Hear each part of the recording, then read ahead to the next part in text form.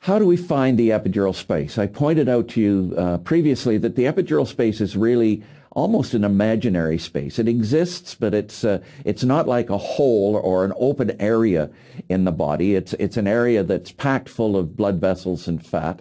But the interesting thing is that its major connection with the rest of the body is through the thorax, through the chest.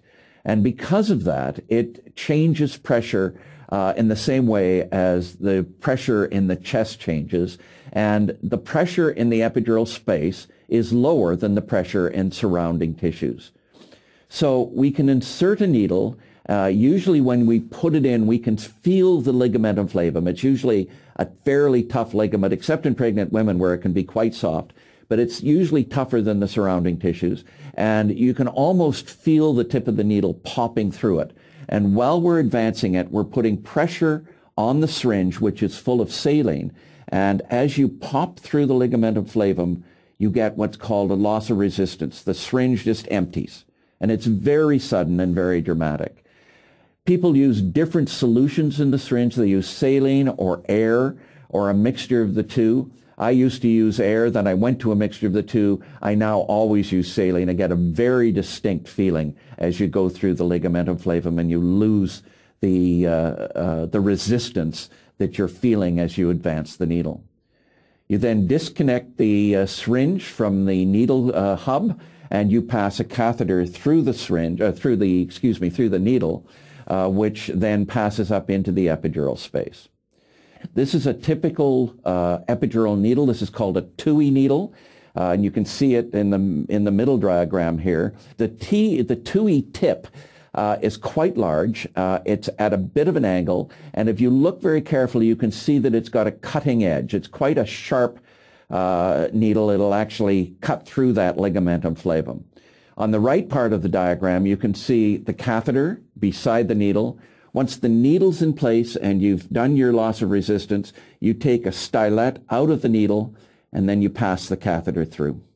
So what's the difference between an epidural and a spinal? Well, the big difference is 3 millimeters, and it's a very small distance when you're putting pressure on the back and you can feel the needle moving forward.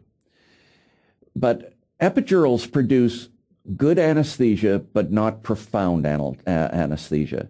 So patients with an epidural block will feel pressure when the surgeon pushes on their abdomen, may feel position changes as the surgeon moves back and forth, and may have some sense of work going on. Sometimes patients will actually describe that they can feel the surgeon's hand, but they don't have pain.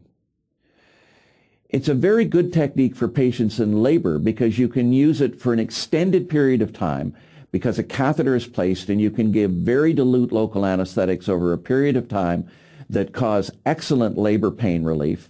And then if you have to, you can change it to an anesthetic for surgical pain.